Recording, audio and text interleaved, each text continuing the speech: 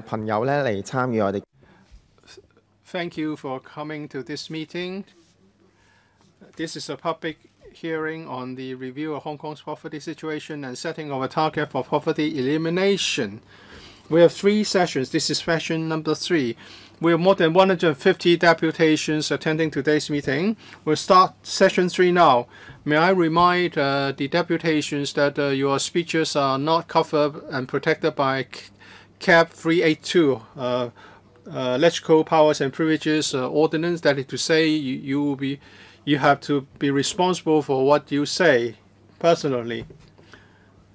Before we start, perhaps let's see if the Bureau has got anything to supplement before I invite the deputations to speak. Secretary? Or perhaps we should give more time for the deputations to speak. Every deputation or individual will be given 3 minutes. The first one to speak is Miss Lam Choi Mui. I have 3 kids, one P2, one P6, another K3. I have to spend quite a lot of money on their education. Well, school uniforms cost you a lot. For example, the belt would cost you $20 odd, and school uniform $200. We need two uniforms and 2 sports uniforms for each kid, and also for two winter uniforms, jackets, sports shoes. The whole set would cost me some $4,000. It's a big sum for a grassroots family. I once purchased only 1 uniform, but when the uniform was washed and it was not dried in good time, it's not available for use the next day. And sometimes they have to use old uniforms, which are too large for their size. And they have nothing for the extracurricular activities. We have to apply for subsidies. If we are successful, they will get some activities. If not, they don't get anything. There are many restrictive conditions. For example, $2,000 to $3,000 will be granted. You have to use it in 2 to 3 months. And the textbook grant and CSSA do not really cover school uniforms and extracurricular activities.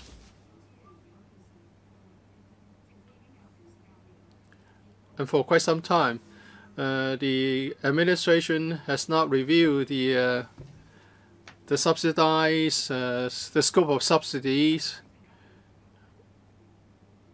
so as to better help grassroots families.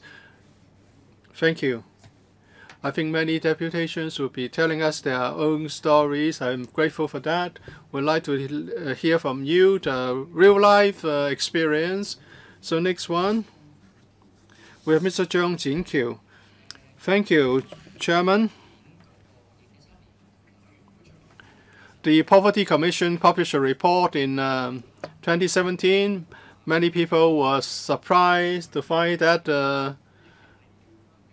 the policies on, notwithstanding the poverty alleviation, we have seen an increase of 0.3% or 5,300 children in poverty. And after intervention, by that I mean after the considering public housing, there are still a lot of people in poverty. And you use a very strict criterion. 50% of median income is the poverty line. I believe that means poverty is underestimated. According to the administration, there are a number of measures helping children, such as subsidies and allowances for the school children, and for working people, there is also an allowance. It said that the government doesn't understand the needs of grassroots children, or do they think that the current level of support is sufficient for children in grassroots families? The CE published the policy address, and the FS has also announced its budget. There's only one short-term policy to give a subsidy to children, $2,500. Does the government think that this will be sufficient to alleviate the short-term difficulties that they face? Dr. Law, and now we have the Undersecretary, Mr. Chui, here. You have heard from many parents and carers what they need. Oh, they may be talking about sundry expenses, but taken together, that represent a big sum for many families. For example, use of internet for learning, the extracurricular activities, school uniforms, and lunch. And there are problems with their dietary intake, the nutrition requirements. There are many issues that they need to address, and they need help from the government. Has the government looked into these different needs in formulating the poverty alleviation policy? Although we don't have anyone from the Education Bureau, if we look at the textbook grant for the primary and secondary school children, well, things are lacking behind. For example, lunch allowance, so it's done in a very unsatisfactory manner. No, secondary students don't get any subsidy for lunch. For those from CSSA and in primary schools, they get $30. So that's insufficient to meet the full expense. They will have to pay, for example, $100 additionally per month on lunch. The government should come up with concrete indicators on the question of poverty alleviation. We'd like to get a response from the Bureau concerning the different kinds of grants and subsidies. Ms. Cheung Kin Yi.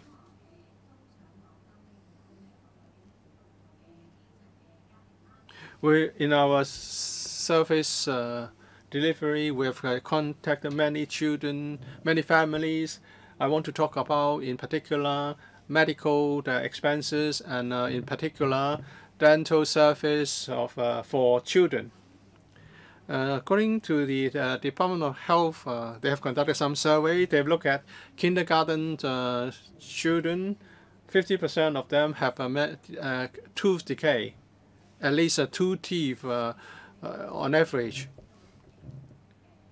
2 teeth, tooth decay. But they don't have anything for preschool children, those under age of 6. No subsidy is provided. Why do we have to take this up today? We've got some figures and also some feedback from grassroots families. There are chances of having dental problems in these families are higher. You may say that they should go to a public clinic for this. But at present, public dental service is only for pain relief and extraction of teeth. If we want to do something preventive, well, nothing is provided. So children from these disadvantaged families will have to go to private dental clinics or smaller non-profit dental clinic for the service they need. But the fees may not be affordable to them. We want to make 3 suggestions. First, the Department of Health can extend its outpatient service to cover not just pain relief and fillings. If fillings are done at the age of 6, very often they will have to do it again when they grow up. So more treatments should be offered in government clinics so that their problem can be addressed at source without adding the financial burden of these families.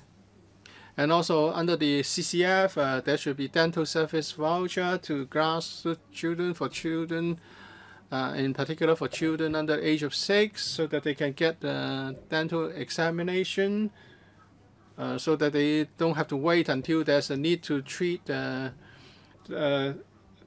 tooth decay or to receive canal root treatment. And there should be comprehensive dental check service, just like the student health medical checks. And you know, the health is very much related to how well they can study. The government should pay more attention to the dental problems, or to dental service for children, and the pain and suffering should be addressed. In September 2013, the Commission on Poverty announced the first poverty line. The setting of the poverty line, according to the government, aims at monitoring the poverty situation through such a poverty line and to review the effectiveness of poverty alleviation measures. But things turn out quite the opposite. It seems that the poverty rate has been on the rise since then.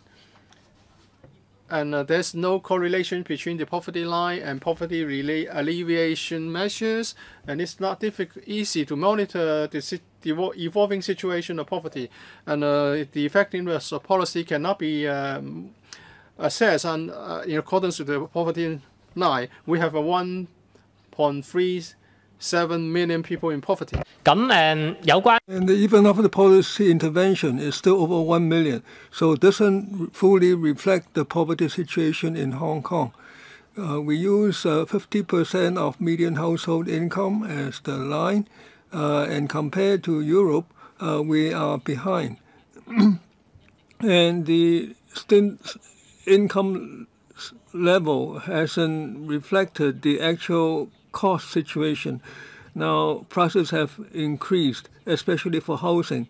For $4,000 to be taken as the poverty alleviation line, that is not very helpful. Now, the CE in her election manifesto, she said that she worked as director for 3 years, so she knew fully the needs of the grassroots.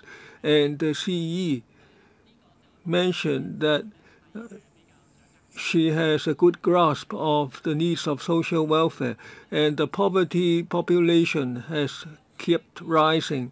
And yet for assistance to the grassroots, there are many barriers. So it's too troublesome for the grassroots to apply. And the government spends huge administrative expenses to vet the cases. And this year, the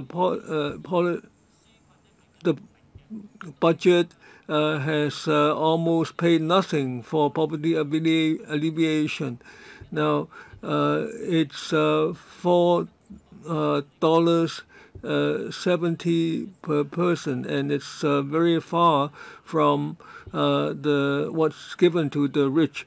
This morning, Dr. Lord Chi Kwong said that the education expenses are very huge, but these sums don't really resolve the needs or the problems. Thank you. We hope the government should set up a poverty line to help the poor that reflects the actual needs. Next, Mr. Ho Chuk Hin. Now, if you type in poverty alleviation on Google, you will see Dr. Lord Chi Kwong said that poverty cannot be eradicated. Now, in 2017, the mainland said that by 2020, poverty will be eradicated. Now, Dr. Law said that we use relative poverty as our guide, so we cannot get rid of poverty as on the mainland. Now, I don't doubt the knowledge of Dr. Law, but I think he is trying to, he thinks Hong Kong people are stupid. Now, he said that the median household income has increased because of different rates of increase in income. Now, if the government wants to alleviate poverty, now your most important objective is to try to let the poor people catch up with the median household income. Now, in order to do that, first wages have to be increased, such as proposed by the Alliance of Concern for Wages. We think the minimum wage should be raised to $55, and the social welfare assistance amounts should be increased. Now, given the inequality of income in Hong Kong, we are not asking for income inequality. We're just asking for fairness. Now, many people ask, will welfarism prevail in Hong Kong? Now, we need to let the low incomes catch up with median household income. We need to deal with the gap between the median household income and the income levels of the rich. We know that the tax base in Hong Kong is very narrow. Many income related to capital, much of the income related to income is not taxed. So there should be dividend tax, inheritance tax, and so on. So there should be taking more money or transfer of resources from the rich to the poor. Now, to realize all that, it seems it's very difficult for Hong Kong. Now, we don't even have an objective to alleviate poverty, much less eradicate poverty. And we don't have an adequate poverty line. Now, if you do not fully understand the concept, then you are really failing to be conscientious. So the government should set up short, medium, and long-term poverty eradication objectives. Next, the Hong Kong Society for Helping the Poor. I'd like to talk about the poverty line and the targets for alleviating poverty. Now, since 2013, we set up the poverty line. We think that is a step forward that sets up an objective standard, but this is far from adequate. Now, just now, a speaker said that under the current poverty line, one cannot eradicate poverty. I'd like to respond that. Now, this is actually quite absurd, because you only need to read the report on poverty. There are statistics on the poverty gap. So as long as you pay a certain amount of money to the poor, then Hong Kong people can all have incomes higher than the poverty line. And the government itself says that if you input such resources, the poor people can be eradicated. The number will drop to zero. Now, and on the current poverty line, right now, it's based on household income. Now, that gives rise to certain questions. Now, it didn't consider that within the same household, the members can enjoy different levels of living standard. And if you take into account only the income, then you don't fail to take into account the housing condition. Now, very often in other countries, they use other measurements such as level of deficiency. Now, so the government should use the deficiency measure or indicator. Now, very often academic studies are based on figures supplied by the Census and Statistics Department, or sometimes it's based on the data for assessing the grants for students. So the data is very incomplete. Now, for instance, there's nothing on the health situation of the poor, and very often tracking studies are used abroad. So this requires the government to provide regular support for studies over long periods of time. So the government should set up these studies over a long period. Now, there's no target for poverty alleviation. Now, for the 14.7% might be regarded as satisfactory or not, depending on your objective. For instance, in Ireland and England, they have a specific target for reducing the poverty rate to a certain level over a certain period of time. Next, Mr. Lita Singh, Alliance of Concern for the Low-Income Families. Now, it's based on the median household income, so we think that's a problem. Now, there are multiple poverty lines in many economies or countries, but we merely use the income as a base. Now, it depends on the expenditure. In Hong Kong, inflation is high, expenditures are high, but incomes are low. The grassroots have to scringe to survive. So the measurement targets are restricted, and there's an underestimation of poverty and of the people who are poor. Now, so without an indicator, you can't really alleviate the poor. Now, under C.Y. Leung, the Commission on Poverty has done very little. Now, they go to the subdivided units and the rooftop housing, and yet little is achieved. The poverty situation has continued to deteriorate. Now, under Mrs.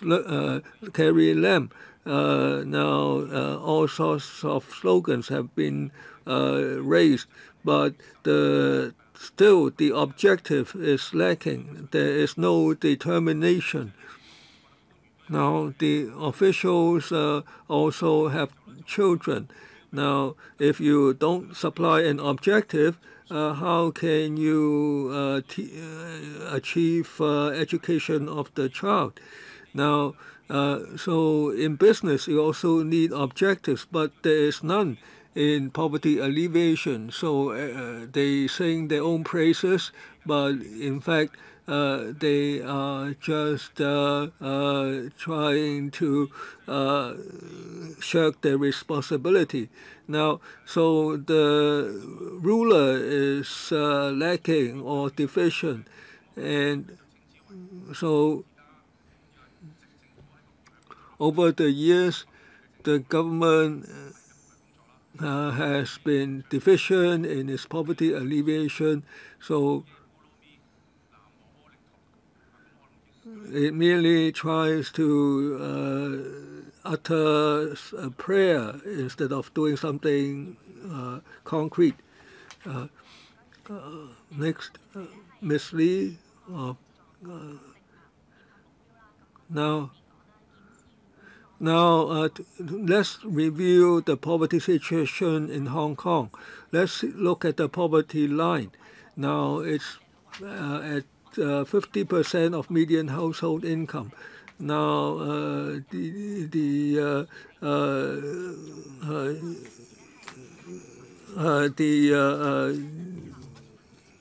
Gini coefficient is this is very unfavorable compared with the Gini coefficient. And if you look at Google, you see Dr. Law saying there's no way to eradicate poverty. We think that's wrong. And let's look at the annual poverty report. It pointed out the deficiency of the poverty line. It said that it doesn't consider the assets. The those who are asset rich are included. So it overestimated poverty. Now Li Ka-shing doesn't pay dividend tax. He doesn't pay tax. Now 170,000 elderly of the elderly poor, but the government seems to suggest that many of them own their own housing. Now, the use of the median household income is far from being realistic. Now, the community believes that we should look at it from the perspective of expenditure. Now, in particular, rent has increased sharply. If we only look at income but overlook expenditure, this is unrealistic. Now, even if you say the poverty, policies improve the poverty line, it's not really helpful. And let's look at what the government did in the past.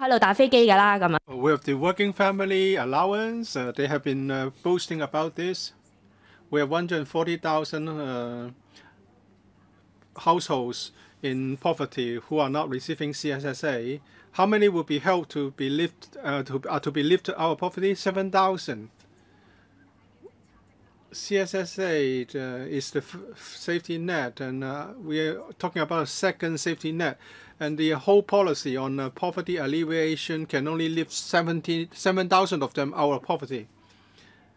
The low-income subsidy was criticized to be ripped with loopholes, and it said that 250,000 households will be helped through the subsidy. And then there was the improved system. We now have the working family assistance, and now they've shifted the goalpost once again,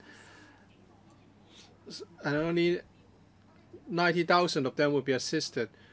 Let's not talk about the objective or the ultimate goals. They don't even have the determination to do something about the problem. Next, we have Ms. Wong Siu Kun.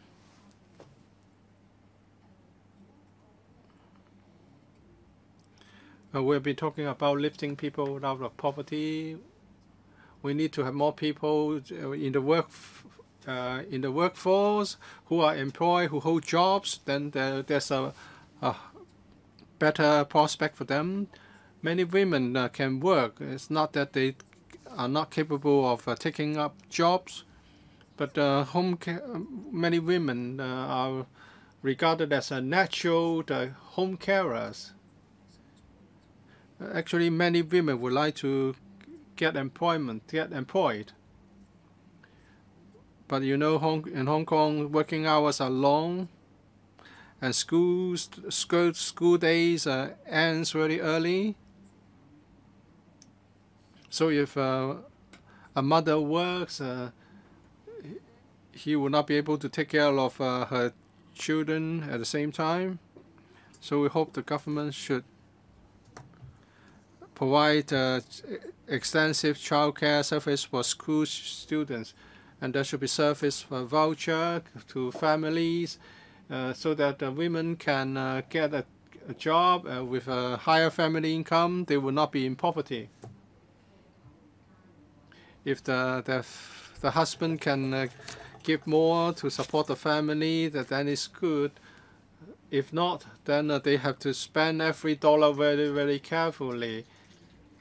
And the community childcare service is supposed to help these families.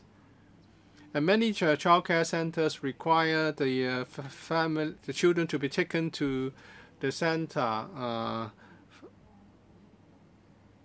by the parents. But if the parents are both working, how can this be done? So we need to expand the neighborhood childcare service. But the system should be based on a hired carers system. A person is like a volunteer work, and the hourly allowance is low. You must provide the incentive so that more people would be willing to be neighborhood child carers. And we also should also implement family-friendly policies more extensively. At present, it's a sort of voluntary. If it's a policy, it should be it would be made mandatory. It would be good for Hong Kong as a advanced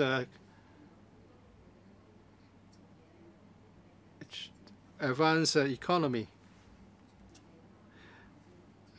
So we should provide some assistance to women as well who want to start their own business and who have the skills to do so.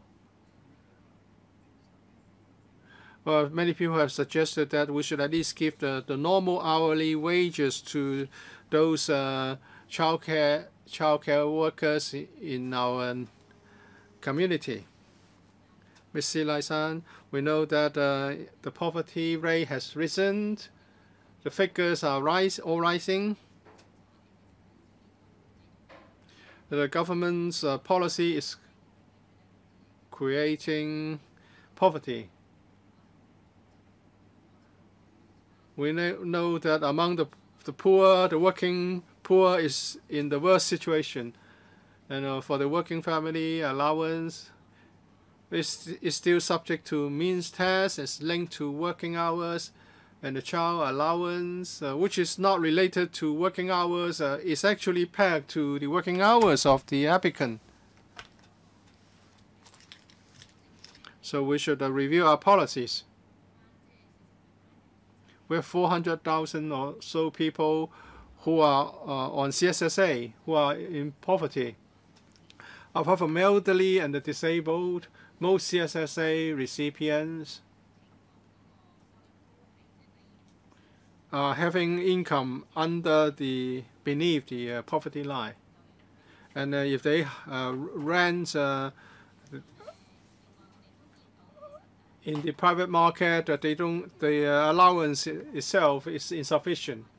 We have hundreds of thousands of people living in substandard accommodation. They pay high rent, they pay high tariffs for utilities, and they are ignored by the government over the years. The financial secretary has never considered any cash subsidy, and after CCF has cancelled its subsidy for the N-Nothing group, it seems that these people who are who are in need are ignored. We have a serious problem of elderly poverty. We have working poor and 200,000 children in poverty. We should provide a better subsidy to students. Well, Hong Kong is an affluent community, but these families have been asking for more to be given, and at present there's still a big gap, and they are not the subsidy is not sufficient to help them to learn or to be involved in sports training or artistic development. So why is it that there are so many problems and we cannot address them as adequately? It's because the government has no ultimate goal in poverty elimination and no policies to support them. They can do whatever they want. The Commission on Poverty says they want to alleviate poverty, but when the CSS aid for the elderly we have had its age limit from 60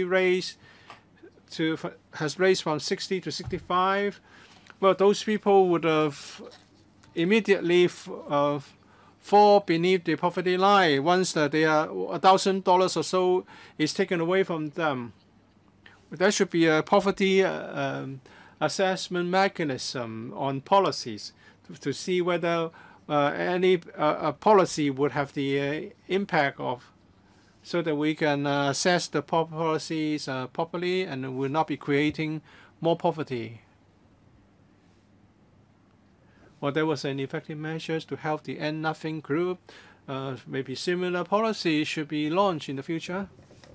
Next, Ms. Woman Kid. Oh, Ms. Huang Wenjie.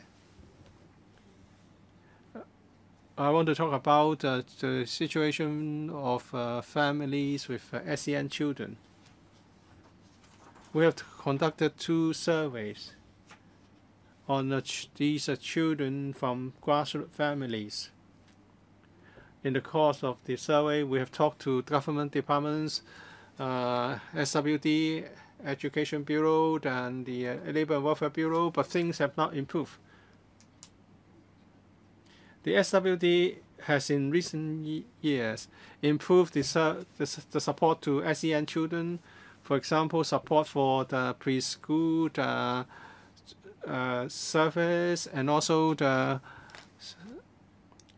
support and assessment for children at school. So these children will get some sort of support some way. But when they progress to P1 at the age of 6, the support will come to an end. These children from grassroots families cannot afford the services offered in the community, even from those offered by NGO. It can be at $8,000 or $1,800 or $1,000 per session of 45 minutes. It's not affordable, and we have to rely on the schools. We have met with the Undersecretary for a number of times. He said that the inclusive education system has worked well. It's a question with cooperation between schools and families. They provide tutorial service on homework, but the manning ratio is 1:6 to 1:10. Just imagine children with ADHD. How would they be able to be adequately helped? And very often these children would cause complaints. They may not be able to get their homework done even after they have been given 1 or 2 hours of support. And there are children who have no skills or who are academically falling behind.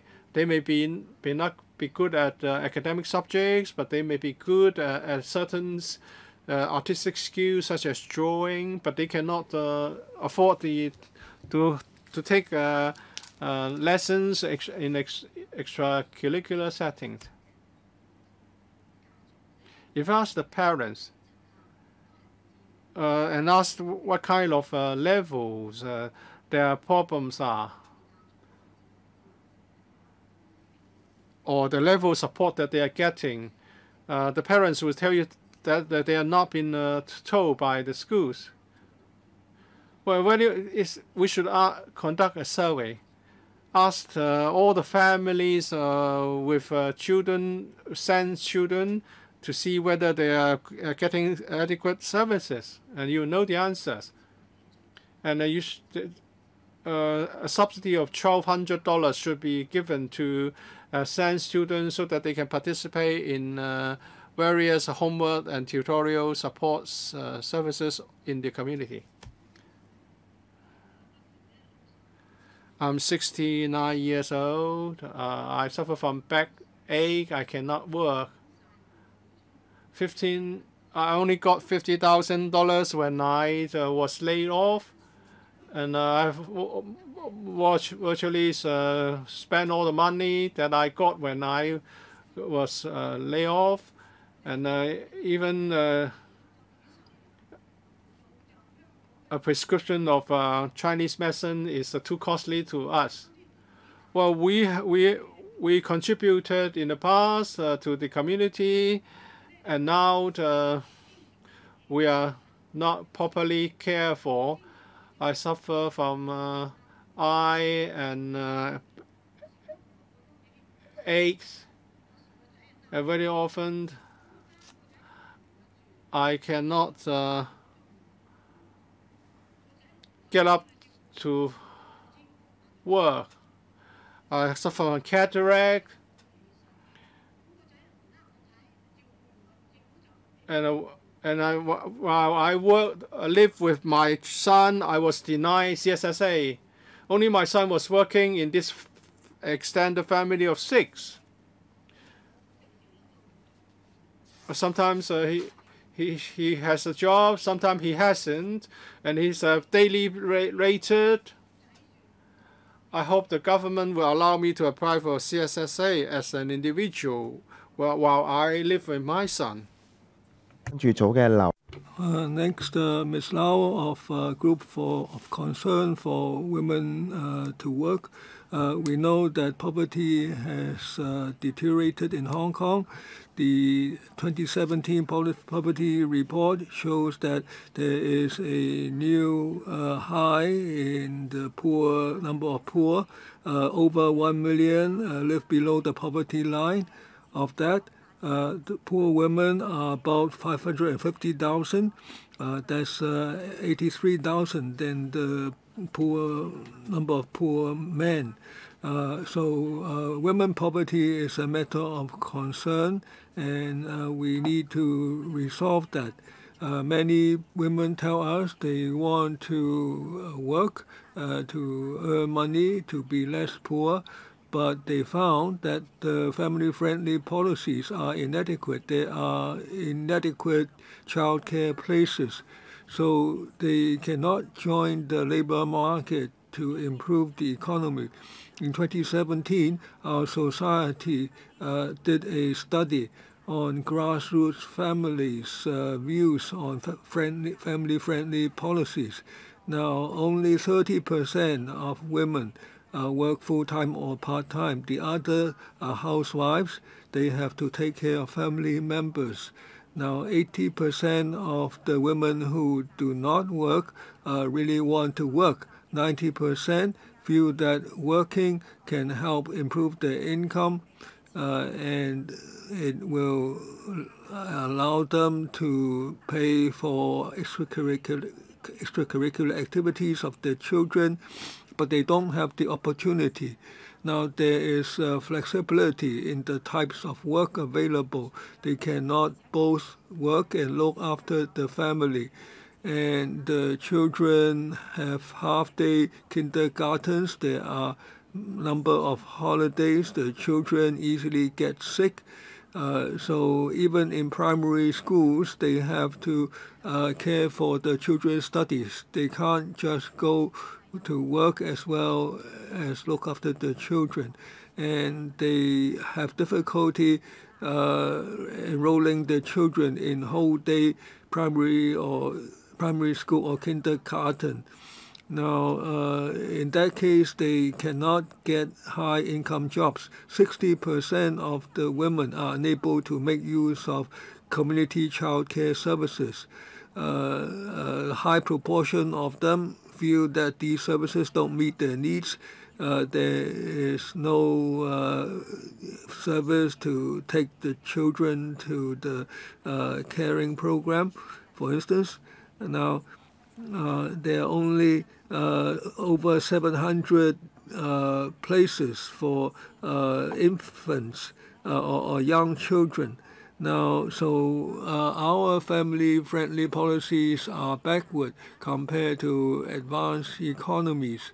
Now, we only have maternity leave and paternity leave. So the government should improve on its family-friendly policies, and it should increase the number of assisted child care places so that poor parents can go to work. Thank you. Next, Mr. Law Wai Sam, Shao K1 Residence Service. Now, I'd like to make 2 points. Now, on poverty line, right now, the poverty line that doesn't take into account some of the social benefits, and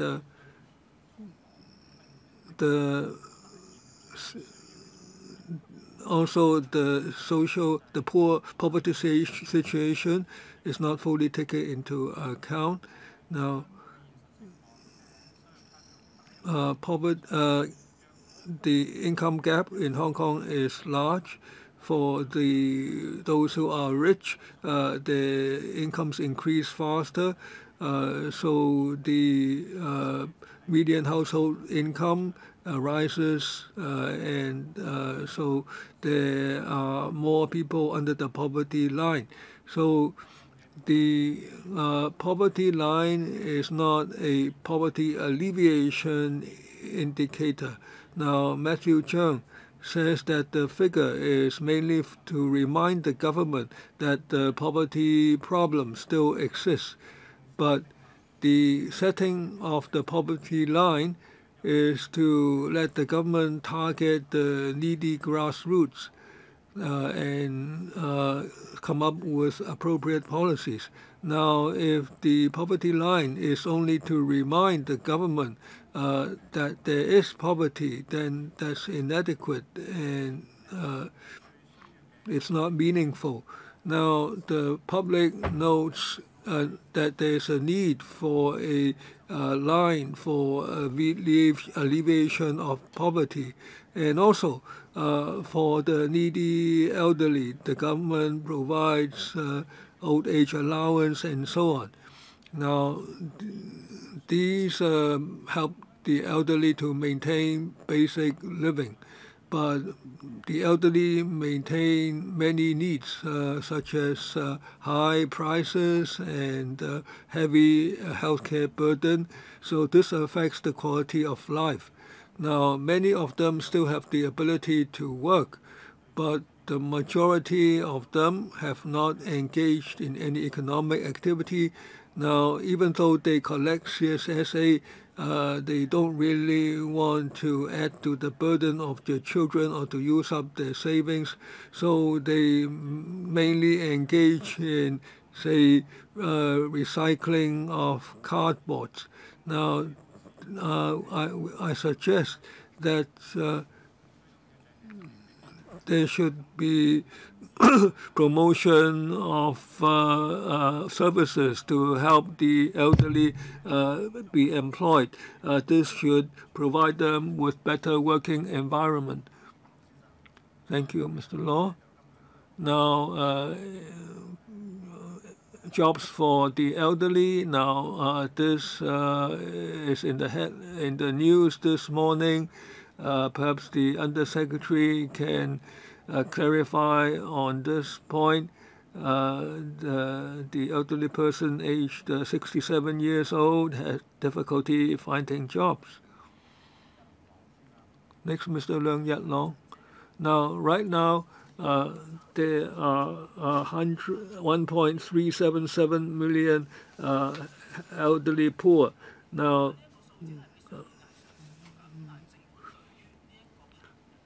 or poor persons. Now, this is an increase of over the previous year. The government says that the this poverty line isn't accurate enough. It doesn't fully reflect the poverty situation. Now, previously, a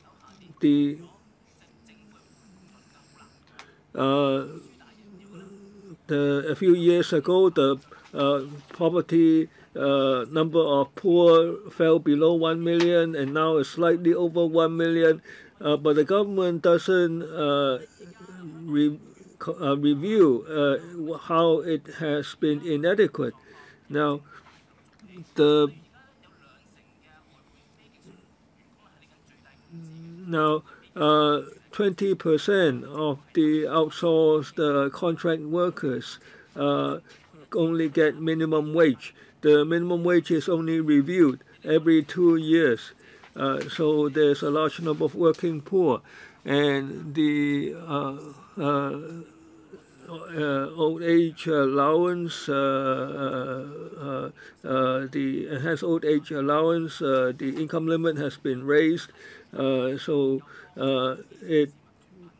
the policies don't really help the elderly or those who are in the grassroots. For instance, take CSSA. Right now, the government claims that it will encourage CSSA recipients to go to work. So there is a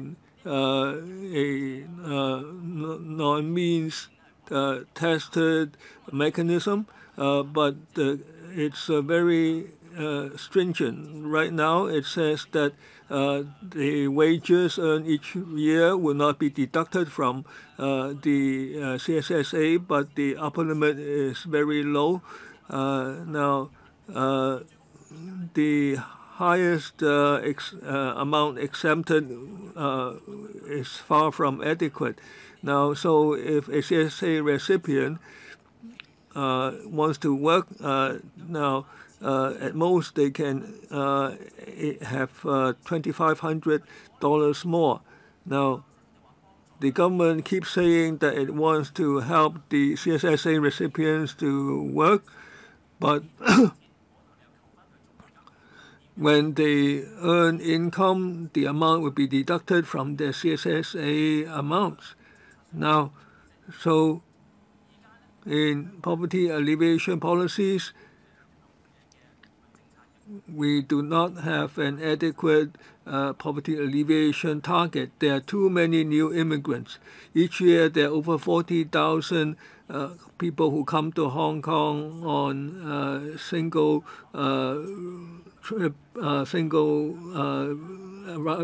visa permits. Mr. Lau, you have to end soon. Now, if we keep having poor immigrants, we can't have an effective poverty alleviation target. We have to review our immigration policy.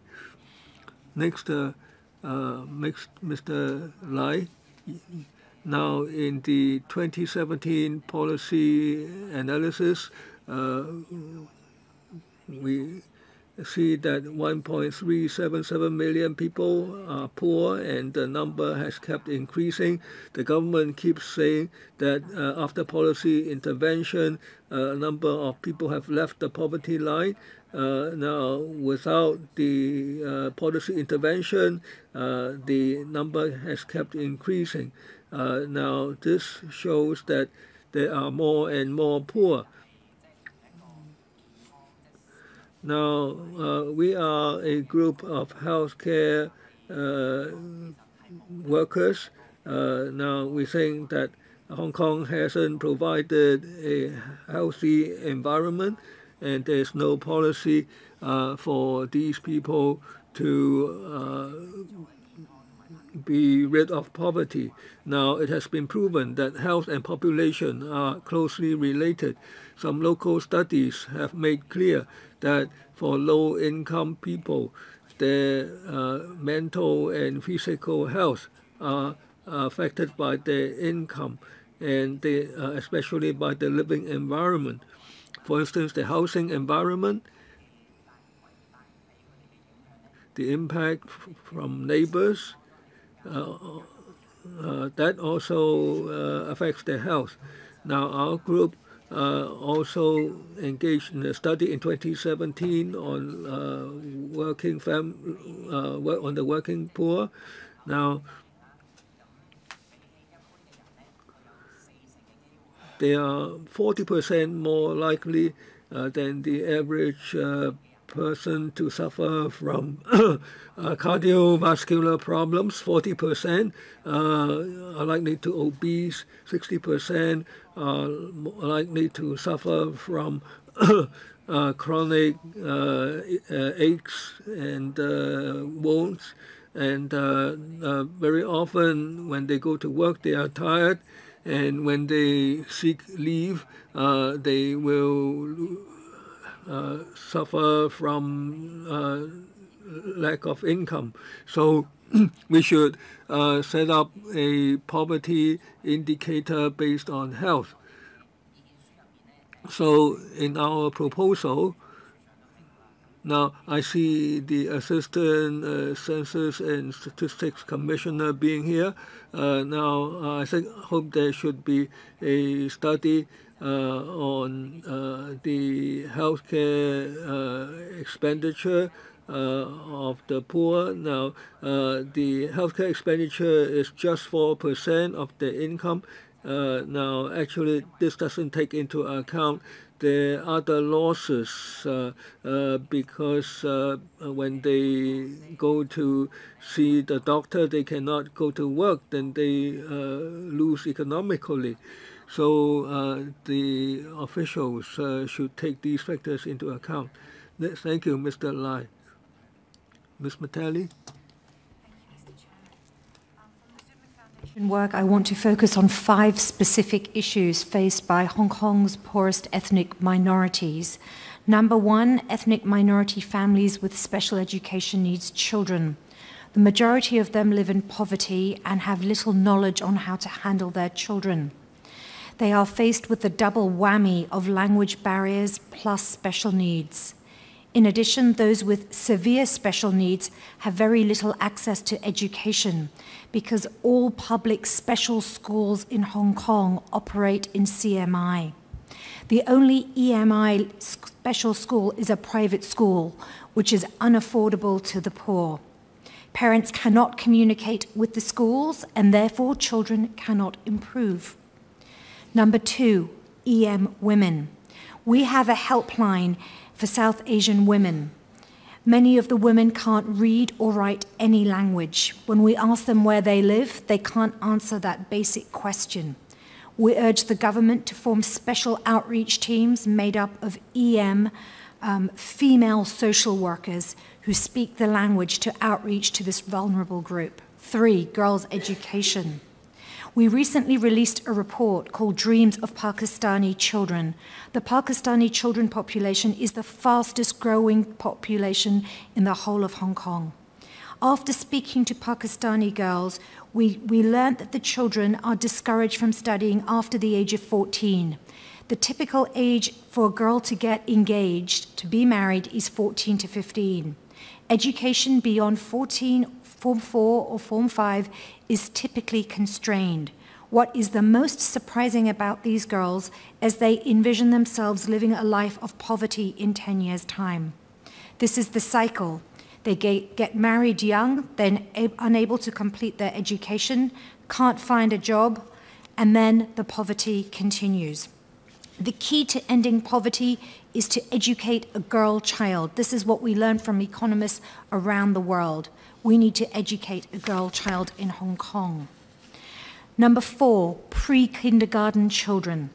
We conducted a piece of research looking at kindergartens in Hong Kong, and the principals were very honest with us that they prefer not to have EM children in their kindergartens. This is because they don't speak Chinese. Teachers are frustrated. What we're asking for is the government to encourage kindergartens to look at this issue seriously, because if children end up in EMI schools, the chances of them learning Chinese is constrained. Number 5, EM youth. Last year, we researched 250 EM youth. These youth call Hong Kong home, but almost half of them want to leave Hong Kong. because of language barriers, but also because of discrimination. Now, we spend a lot of time at the government talking about how to improve the EM population, but we also need to talk about how to improve social inclusion with the majority of population of Hong Kong. We need to enhance public awareness to the public about ending racial discrimination. Thank you. Thank you. 多謝馬夏麗女士。Thank you. She mentions 5 issues which we all pay attention to. SEN children among EM, women among EM, Pakistani children and kindergartens, and inclusion. Well, this is not the first time we've heard these things, but we have been paying attention to these issues. And, well, we know the speaking time is short. Mr. Ng Yi-chung from Sun Ching Rights Association. I grew up in a single parent family. I live with my family in Yamate on the rooftop housing. I'm now studying under a self-financed degree program of the University of Education. The poverty rate is 17%. I think insufficient support has been provided to the young people in tertiary education.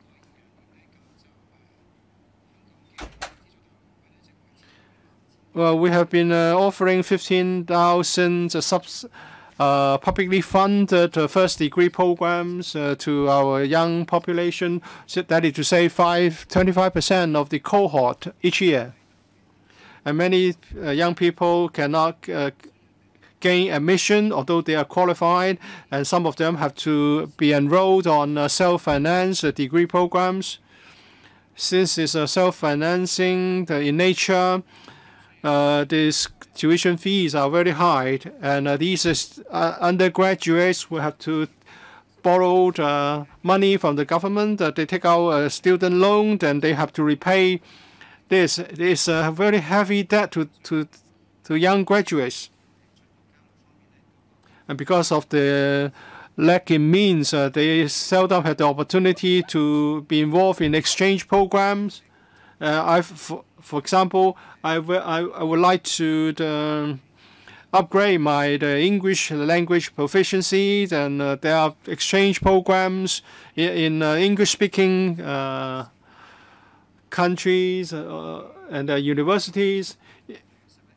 Well, it would cost me $30,000 to $40,000, but my family income is just something like $110,000 per annum. So I hope the government can offer more assistance to the young people from poor families in meeting expenses of the tuition fees and exchange and internship courses. I hope there could be a living allowance for the students in tertiary educations, and the CSSA allowance will not be stopped. And the government should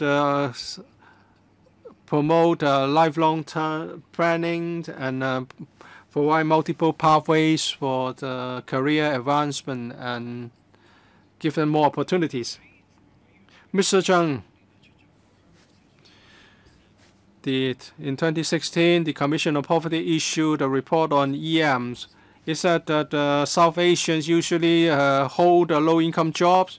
We're talking about Nepalese, Pakistani, India, and Thais. They account for 30% of people in poverty, and 64.7% belong to the category of working poor. Employment is the key to the poverty alleviation because they can have upward mobility. It's an ideal picture that they paint.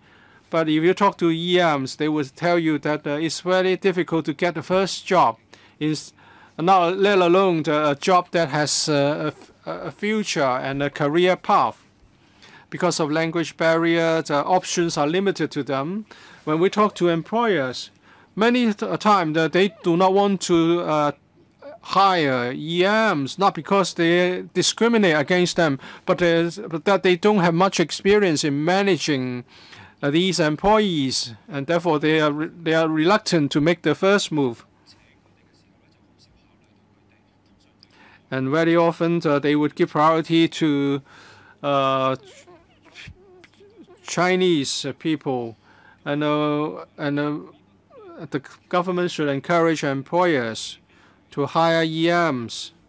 But it's very unfortunate that if we look at MTRC, which is a majority owned by the government.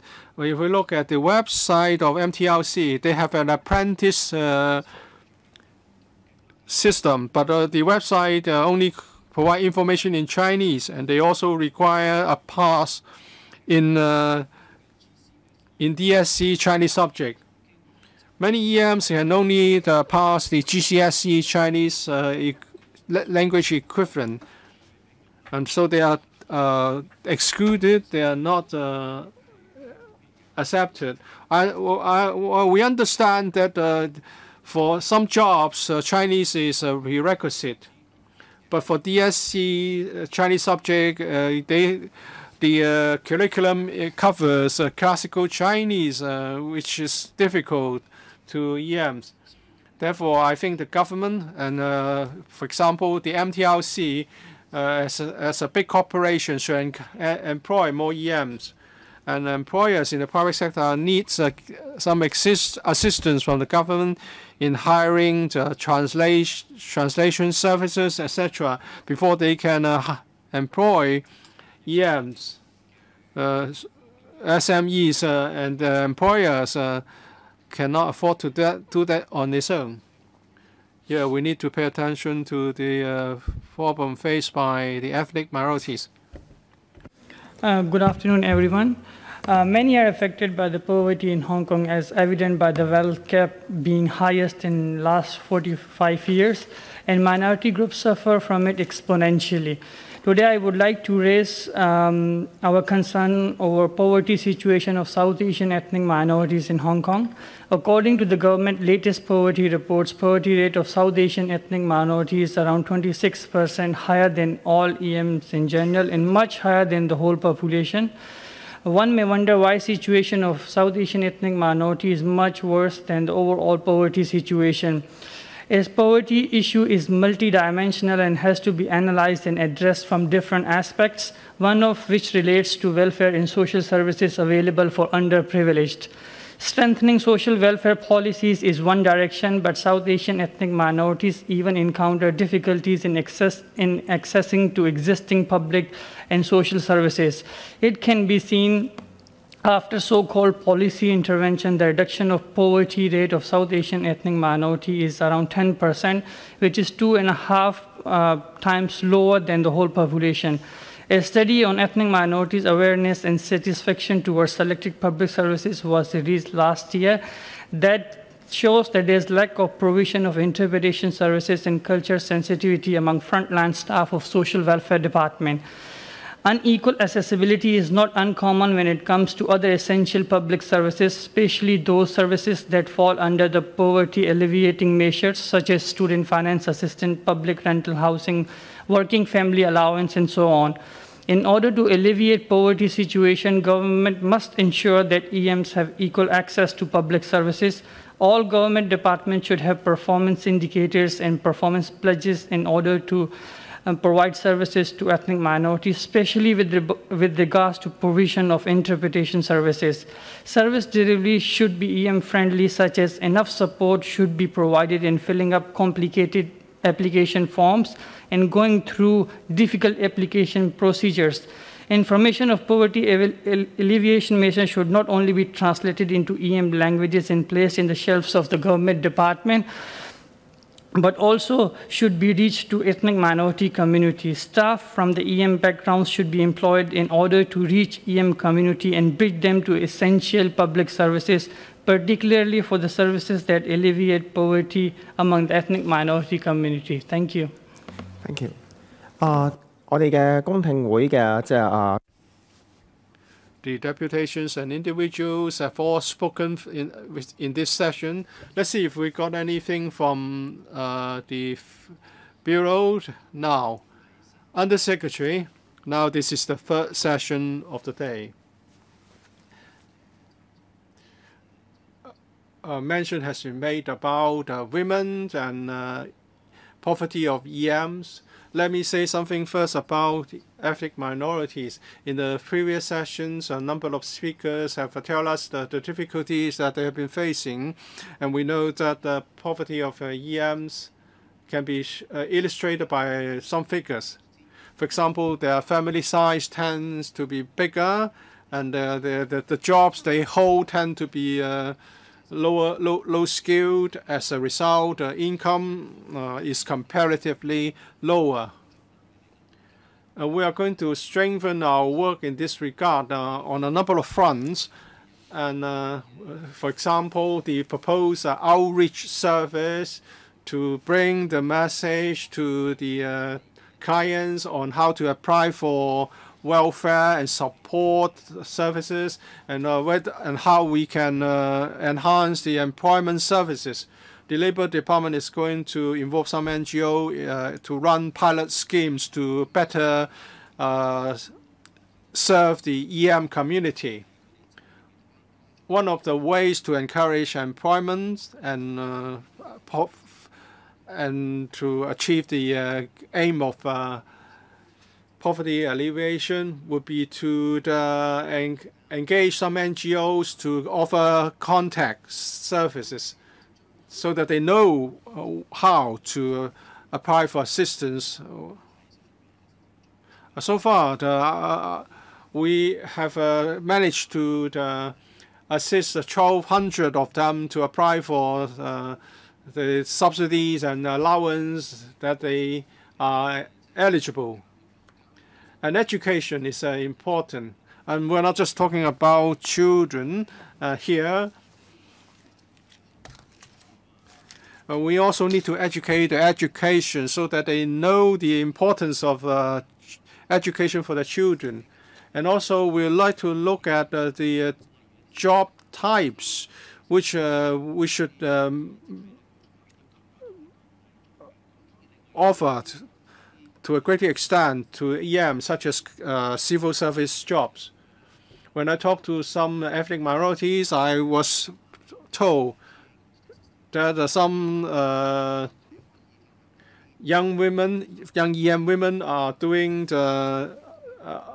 acting as working as teaching assistants in schools, and we should encourage more of them to go for that career objective. Now we try to help the poor to earn their own upkeep. Now some women have to look after their family members, so that's the difficulty. So we have to enhance the childcare services or services for the elderly, and on family-friendly policies. Now we see that even at different age groups, those who work part-time have increased sharply in number. They are now over 200,000. Now flexible hours of work enable them to look after the family members. Now for men, they also need to play a more important role in the families in looking after the children. I will leave more time for members to ask questions, and then I will supplement. Dr. Fernando Cheung first, 4 minutes. I thank the deputations and individuals for coming to this hearing.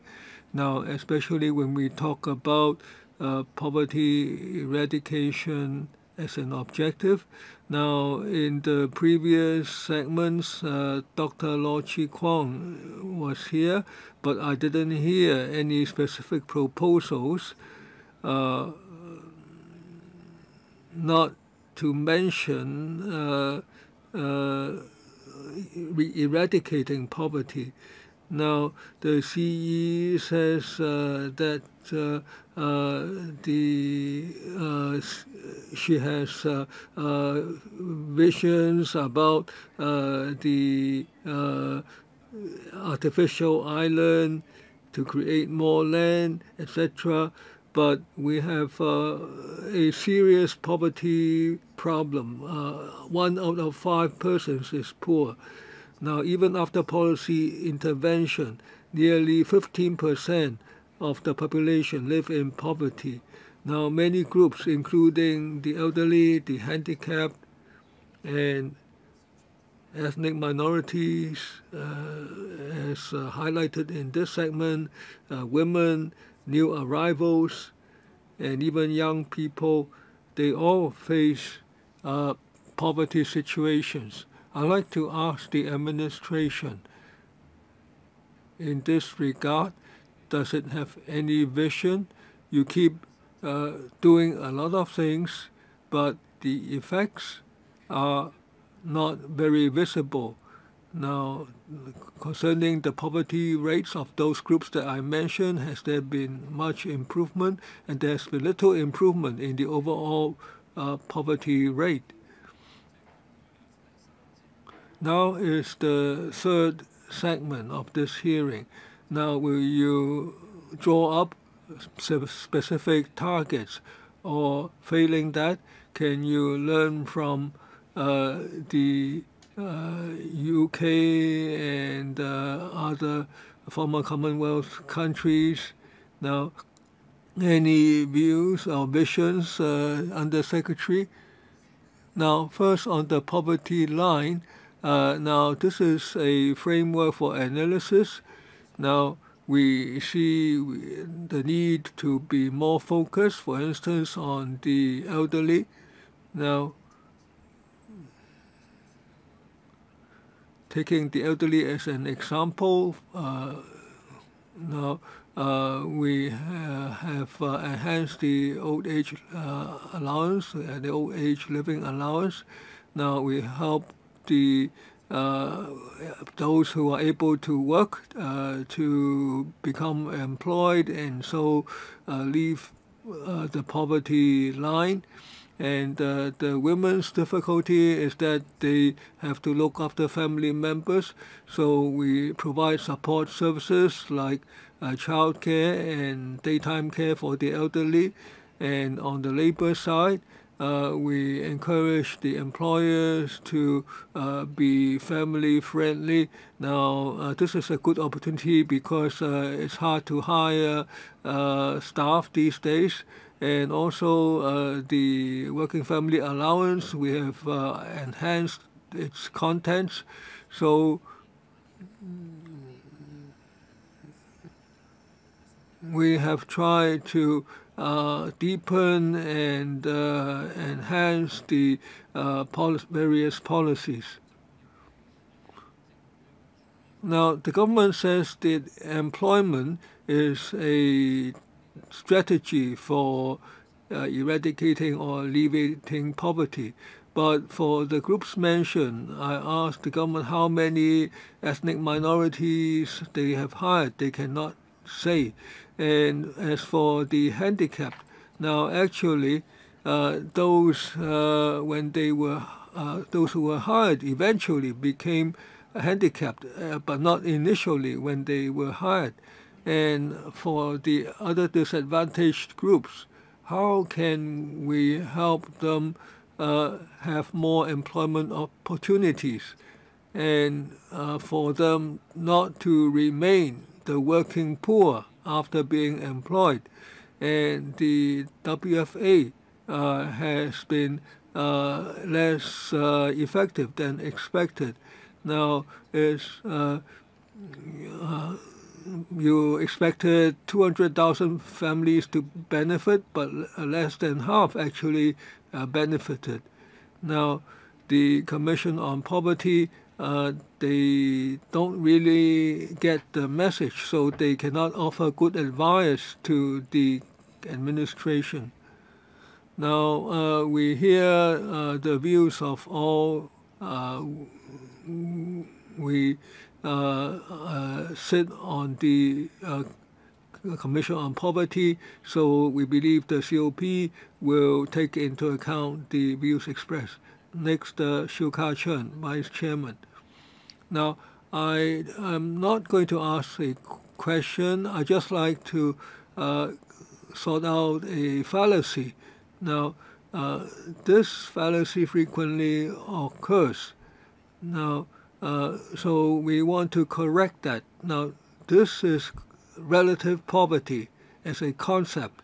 Now, relative poverty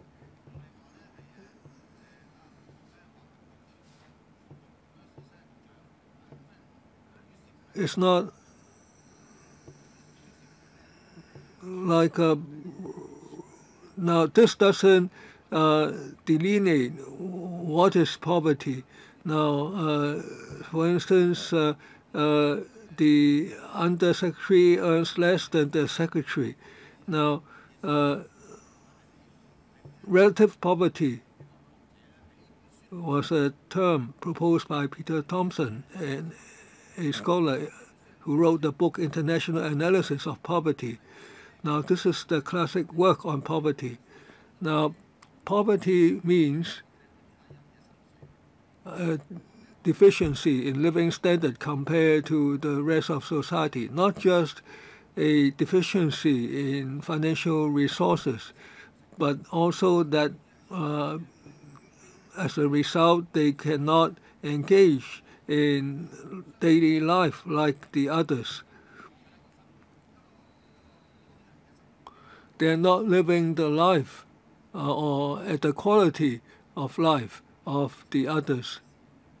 Now, this doesn't mean that poverty is relative.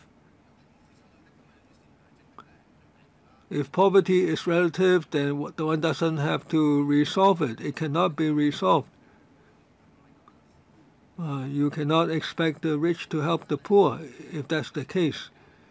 Now, the Secretary said in 2019-20, the measures will improve the poverty situation. Now, I'm not that optimistic. Now, the poverty line is based on income. Most of the government's resources are spent on social welfare and education. It will not improve on the income of the poor. The government has only set up one poverty line. It's of reference value. It's based on 50% of median household income. There are many constraints. The government keeps saying that the constraints of the poverty line, well, how to deal with these constraints? It's not that we remove this poverty line, but maybe we should have different poverty indicators so that we can three-dimensionally determine how the poor are living. Perhaps the Undersecretary, you can tell us whether the government intends to set up other poverty indicators, such as basic living surveys or basic deficiency indicators. The Undersecretary.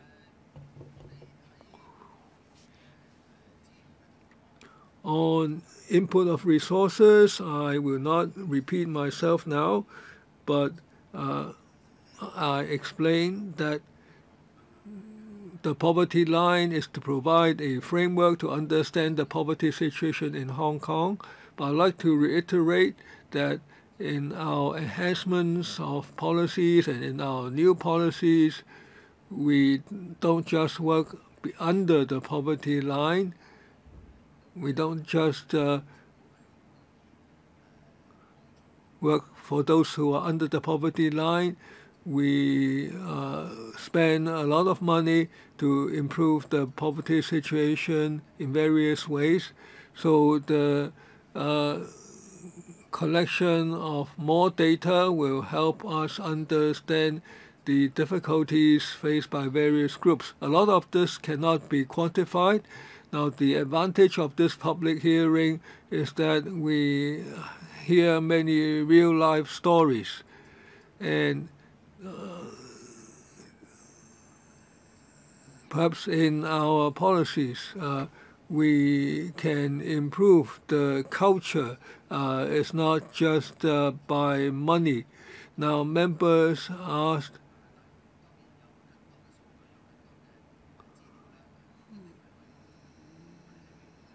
well, if we have more data, it will certainly help us improve in our policies in the future. Dr. Fernando Cheung in the second round. I have a short question. Now, this is a follow-up question.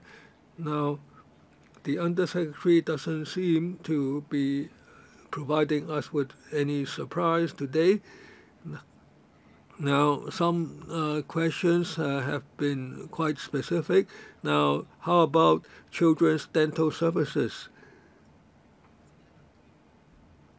And on children poverty, has the government studied that?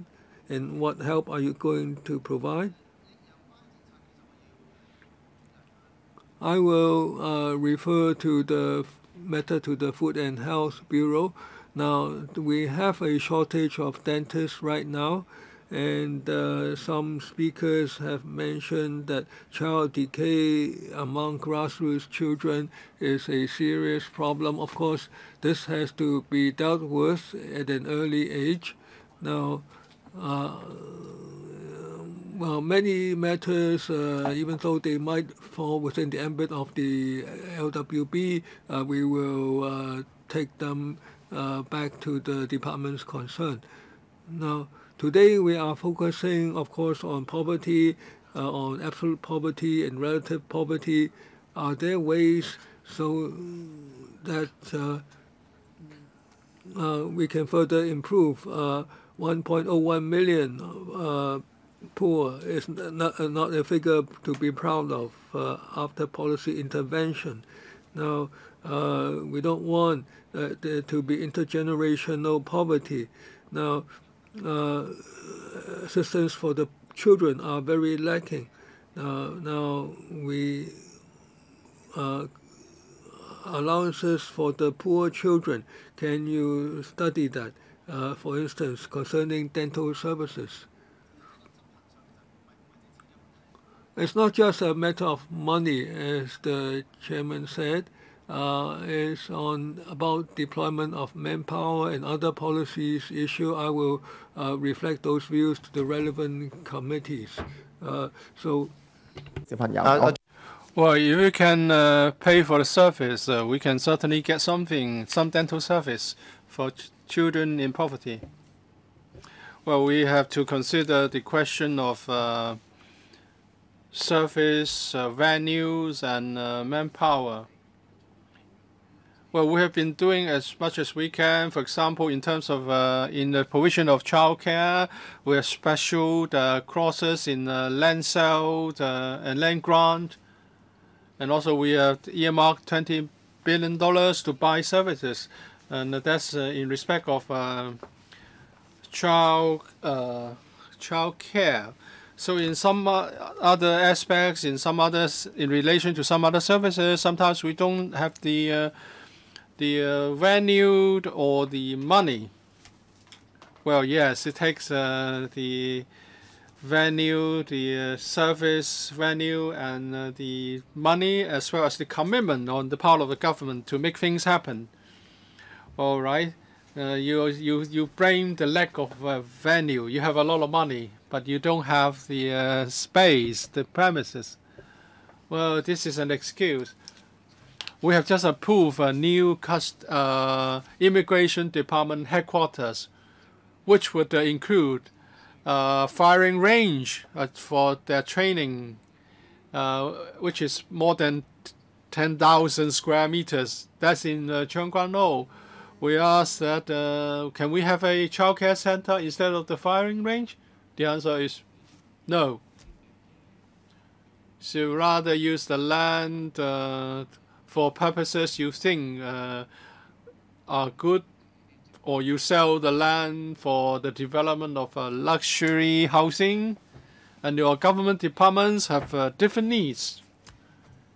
And when we want you to provide more for services, where you blame the lack of land, but you have brownfield sites used as container yards, and you won't resume the land. There's nothing we can nudge the government into action since we are not having a political accountability system here. 2 deputations, Siupan Foundation, and another one, Health Action, have mentioned something which are not often raised. I have a question for Health Action.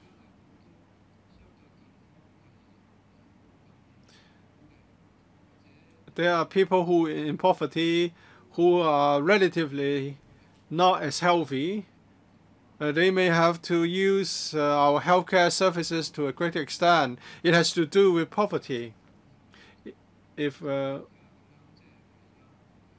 we should promote primary healthcare more ambitiously instead of at a snail's pace. We want to have primary healthcare in all the 18 districts, and now it's just got only a few.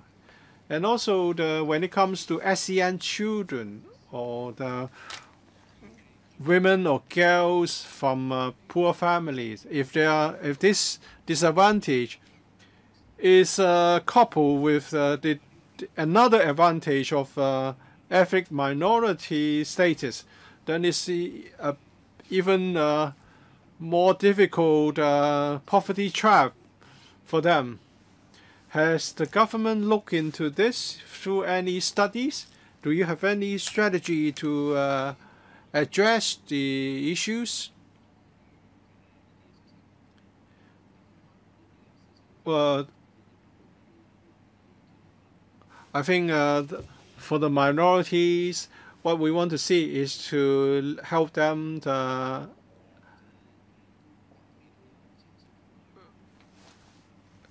address the poverty questions, such as women who have to take care of the families as home carers. We would like to provide more support to them.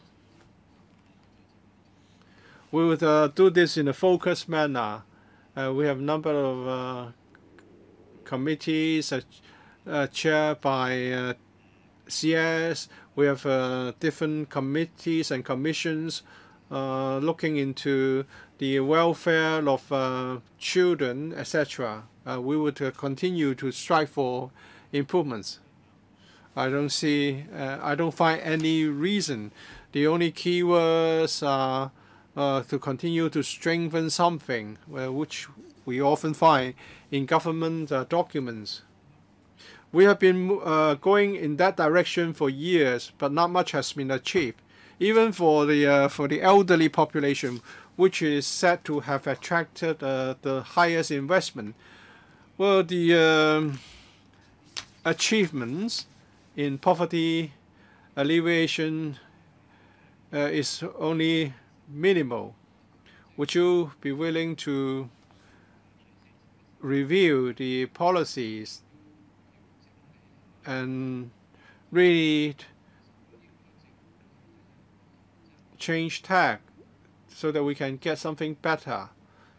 I hope we can get a more comprehensive review after the 4th session is done. All right, I don't think there's a need for further response from the Undersecretary. Mr. Siu Ka-chun, I've been inspired by the dialogue between Dr. Fernando Zhang and the Undersecretary, either they blame the lack of land or the lack of manpower or the lack of funding. So they will always have something missing in the equation. So they are putting up excuses. I know.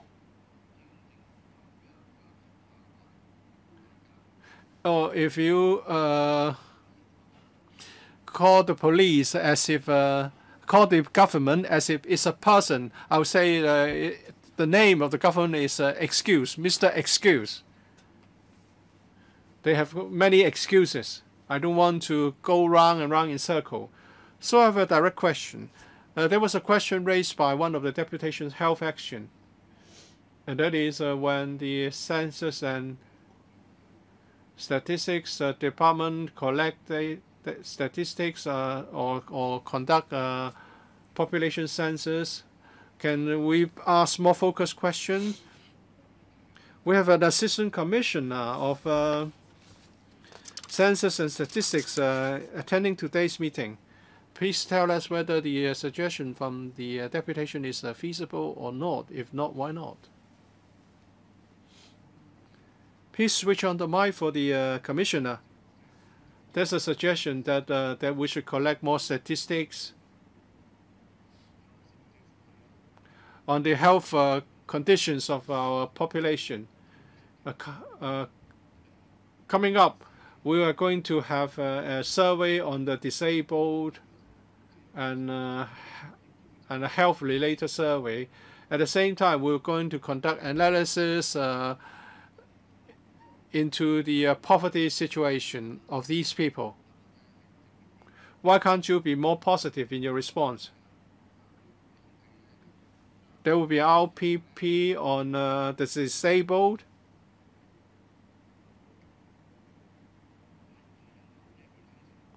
Well, the subject should be the health of people in poverty. Are you going to cover this in your survey? In the coming surveys, we'll try to find out who are the disabled, who are suffering from chronic diseases.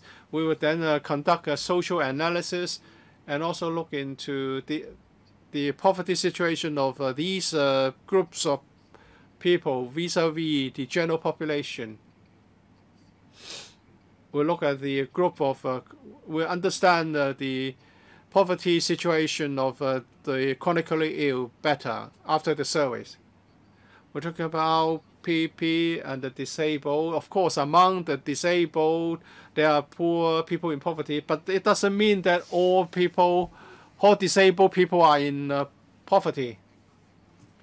Do you have a survey that will cover this particular subject? The health condition of those in poverty, not just the disabled.